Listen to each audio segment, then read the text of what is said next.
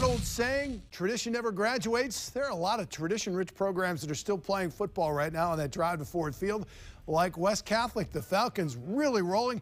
Been a few years since they've been to Ford Field, but this is a program that knows how to get there, and right now they're loving the way they're playing. And it's like you said, like the last time you talked to me, it was week 7 that got tested, and we kept believing, and it's really shown now that, you know, week 8 we beat a really good Coopersville team, week 9 we beat a really good Unity team, and then the playoffs we've taken care of business so far. So we're playing really good football right now, and you never want to peak because you always want to continue to get better, but we're playing our best football right now, no doubt. And they play Lansing Catholic, another team that's made a trip or two to Ford Field.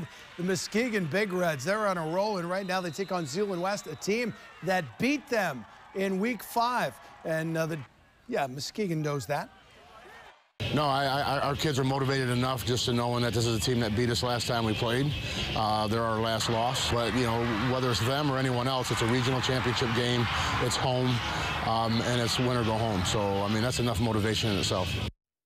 And coming up tomorrow night on The Frenzy, 6 high school football games. East Lansing at Forest Hills Central, Whitehall South Christian, Hastings and Edwardsburg. We'll also have highlights from the next 3 games here. Portland at Catholic Central, Lansing Catholic, West Catholic, Lawton, and Lumen Christi.